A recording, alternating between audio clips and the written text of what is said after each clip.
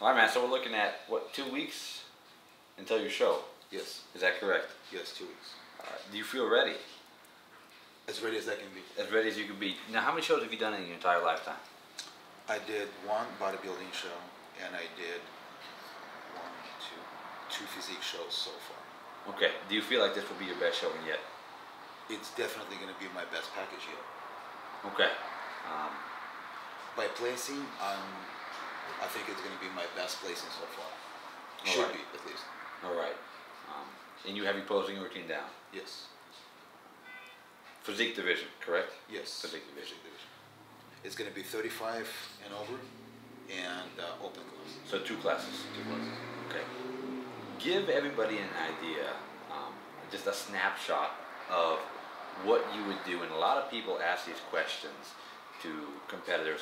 What are you going to eat on the day of the competition to get you ready to go on stage, you personally? Because everybody has their own preferences. What are you going to eat that day?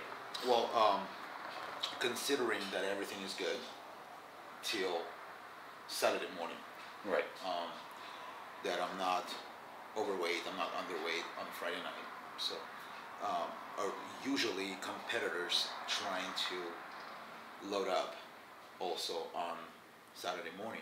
They pretty much don't have or very little water, and they basically trying to load up on a little bit of sodium. They try to load up on carbs, definitely, and definitely some fat. Okay. To bring out vascularity, of course, and to feel and look full on stage. So basically, what I would do, if I would be on point, then I would get up in the morning. I would eat my either pancakes with egg whites. Well, actually, yes. So it would be pancakes and egg whites with everything, syrup, the whole blah blah blah. Okay. Probably another something sweet, like a cupcake. Okay. That would be before 8 o'clock, which is going to be registration check-in. Okay. After that point, you're pretty much going to eat every 2.5 hours.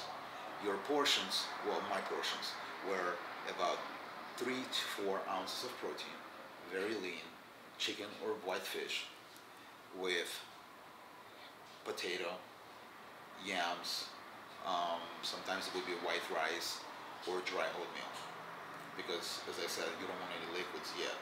The only liquids that you can sip, it would be a little bit of Pedialyte, just to get those electrolytes in you, but that would be really sipping. It's not even, you know, I'm not even talking about 3-4 ounces. Okay. It depends on your vascularity and how dry you are.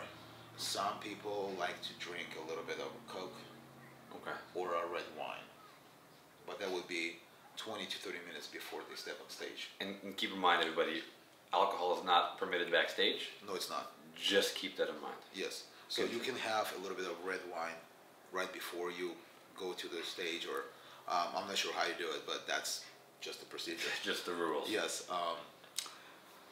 I would have granola in my bag. I would have a little bit of chocolate in my bag. So in between of those 2.5 hours, I will try to snack a little bit if I'm gonna be hungry. I would have sodium-free rice cakes with peanut butter and jelly, and I can use that. Great. That's pretty much it. Prejudging starts at 10 o'clock. So if you do well until 12 o'clock, 1 o'clock, and you know that you're top 5, I would suggest not go crazy on between prejudging and the finals, which is you have about 3-4 hours. Some people, bodybuilders, would go and start load up before the finals, and a lot of them will spill over.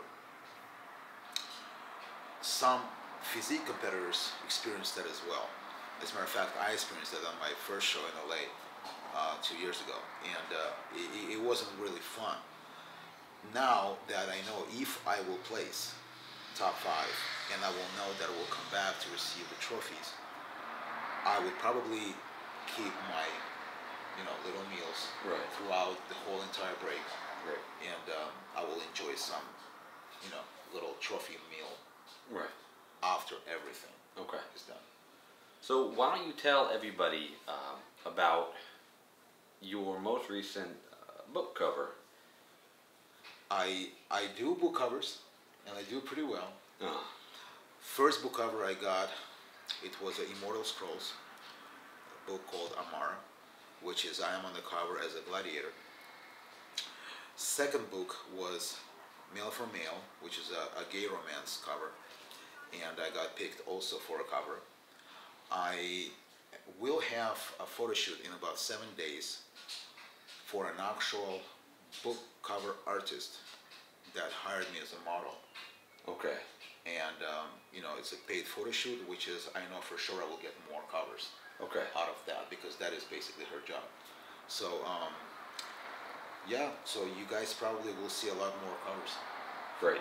So this is just a perfect example of making the most out of your contest prep and dieting for shows. A lot of people will diet for a show, but they won't really push themselves to their full potential in terms of networking, marketing, things like that.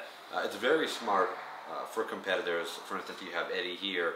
He might place first, he might place fifth, he might place last, but regardless of his placing, he is not banking on just that show to be how he views his contest prep.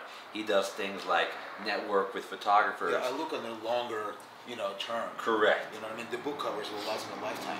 This show is really, this show is just basically something that I like to do. It's not even about the show. It's a whole process. Correct. Of 12 weeks. Correct. Of prepping, talking to my clients about. They are the first witnesses, actually, how I do, how I feel, how I treat them while I'm doing it. Right. Sometimes my clients, like I have a clients right now that are competing with me. So that's what it is. So I'm not only using this prep as a, oh my God, it's a show.